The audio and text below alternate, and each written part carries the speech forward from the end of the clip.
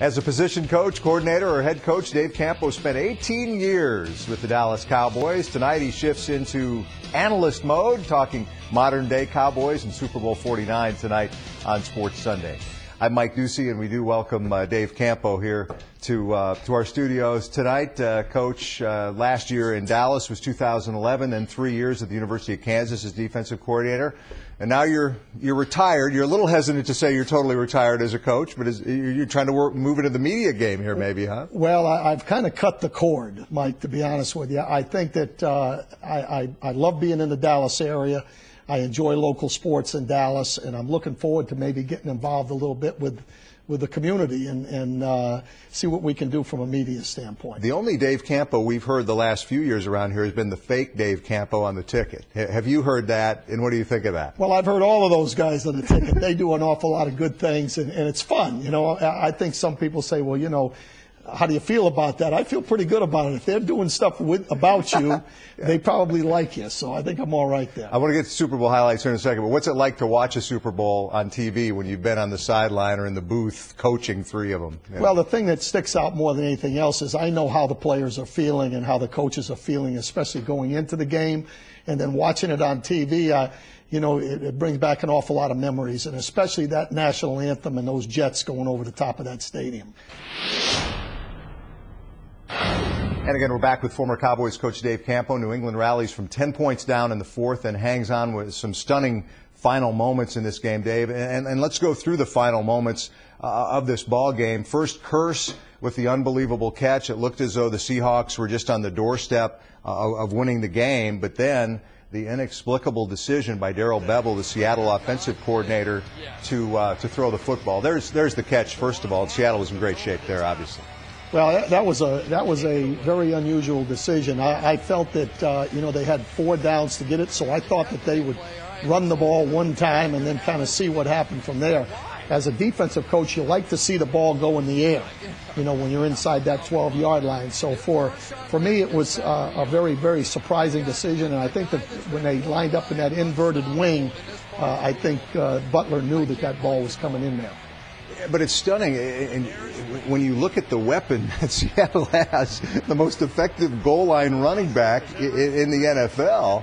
I mean, it's a gift at that point for a defensive coordinator. No question. The ball goes in the air, you've got a chance, and with Marshawn Lynch, who's a beast, it was very unusual. The game in general, again, it went back and forth. New England looked like it controlled the game for the vast majority of it, but it didn't look that way on the scoreboard. Then Russell Wilson, whom I've underestimated so many times I can't even count it, gives his team a 10-point lead. Then New England comes back and steals it. Super Bowls aren't always entertaining, but this one was a great one to watch. That was a great Super Bowl. I think, especially from a defensive standpoint, there were a lot of big plays made, a lot of good hitting going. The one thing about Russell Wilson is he's a winner, and he gave them a chance to win, and it just didn't work out today. I want to talk about the Patriots and, you know, the scandals and stuff in a moment here, but first just New England from Gerald Johnston was here last week, and he said he was torn because he didn't want Seattle to win back-to-back like the Cowboys had, and he didn't want New England to win a fourth either. I don't know what your emotions are when you look at that, but there's no denying what Belichick's been able to do in the program he's put together there. With what they've done with Brady and Belichick, you know, obviously it puts them on a different level than what's been going on lately, you know, and I think that shows that they've got a class organization from the standpoint of doing the right things in the draft, doing the right things in the free agent market, and having a quarterback that can make big plays and an outstanding coach. A class organization in one respect, but, you know, a lot of people are going to talk about the fact that they've been caught cheating once in Spygate and may get caught again now with Deflategate. Do you think that puts a cloud over their accomplishments at all? Well, I think there's a little bit of a cloud from the standpoint that now that it's happened a few times, I think people kind of look at the New England Patriots a little differently because of that. Every player and every coach tries to get an edge, and that's because there's so much pressure to win, so much pressure to succeed at what they're doing.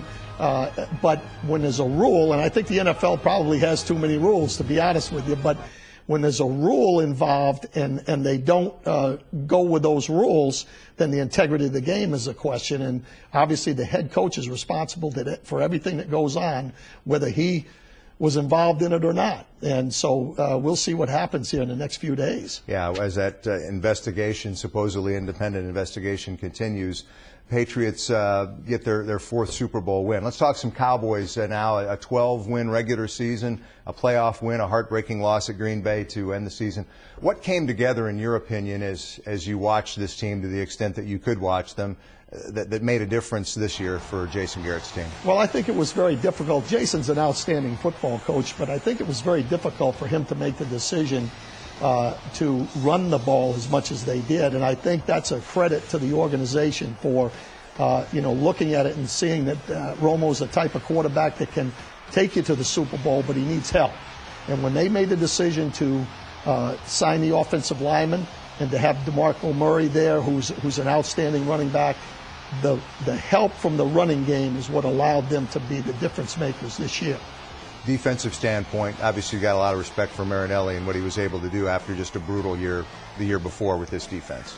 Yeah, Marinelli's an outstanding coach and a fine gentleman as well. I know him very well. Rod's a class guy, and he did a great job this year of getting the guys to play hard. And once they started playing extremely hard, then they started believing that they could do some things. And then all of a sudden, you've got a pretty good defensive football team. And I think that they were way, way above what everybody felt, and that was one of the differences. The difficult offseason question, one of a few for Jerry Jones, is you got Des Bryant and DeMarco Murray both as free agents out there.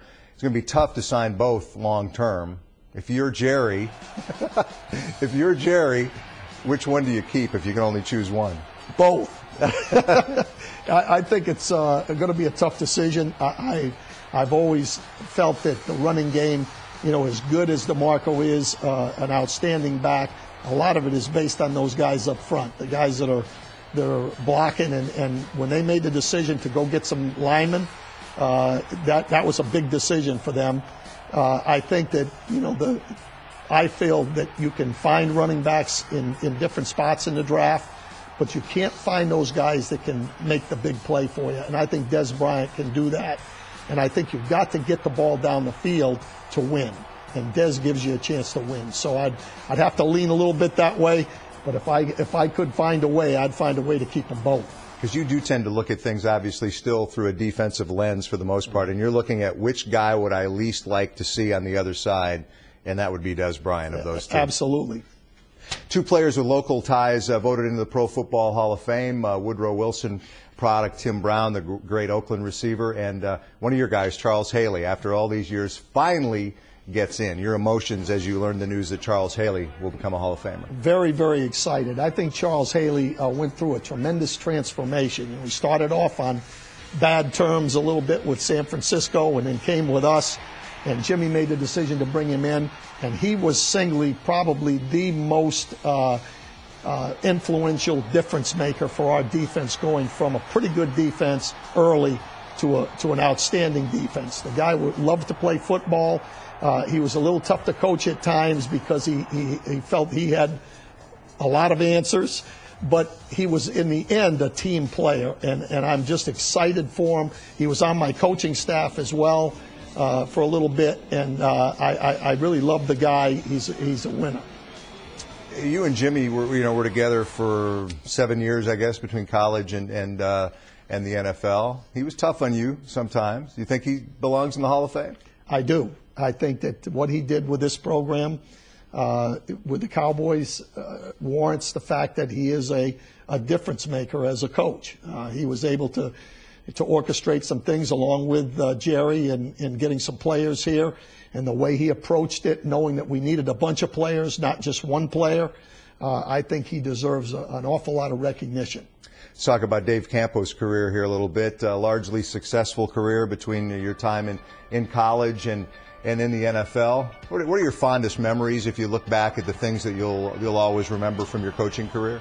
Well, I think number one, the first memory that I can have that would be great to me was going to Chicago that first year we made the playoffs, and the memory of Bill Bates intercepting the ball to have us win that first playoff game, and coming to the sidelines, and I jumped in the air and he caught me, and it was a great feeling. That combined with being able to call a Super Bowl and in 1995 as a defensive coordinator and winning a Super Bowl.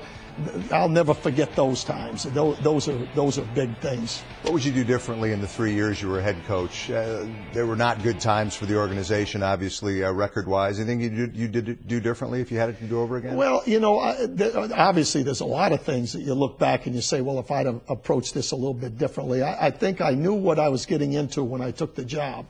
We knew that, the triplets were kind of coming towards the end of their career.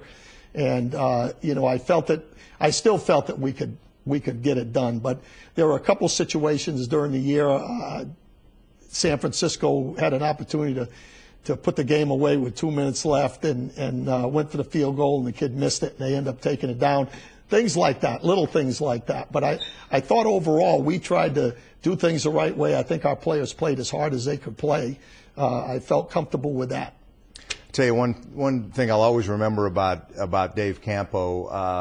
Parcells was coming in. I mean, you were gone as head coach, and I remember being at an event. It was just a few days, I think, after you'd been replaced, and you had committed to do a speaking event, not a large event, but a fairly small event involving kids, I think, at a school, and you were still there even during that time. And I think that's the kind of class that people remember Dave Campo for. Well, I appreciate that, Mike. I'll say this. I had a tremendous opportunity to be a part of the Dallas Cowboys. I had a tremendous opportunity to be a head coach in the National Football League. So, I'm cognizant of business. I understand what you have to do. I understand that you have to win. And I'm not in coaching. I'm in coaching because I love the kids and love to be around the players. And you're a good talker, too. So you can do this for a living if you want to. And you're a good singer, too. And you could probably do that. I'm out of the singing business, but hopefully I can do a few shows down the road. We could get a duet together, man. Dave Campo, great to see you again. Thanks for coming in tonight. Yeah.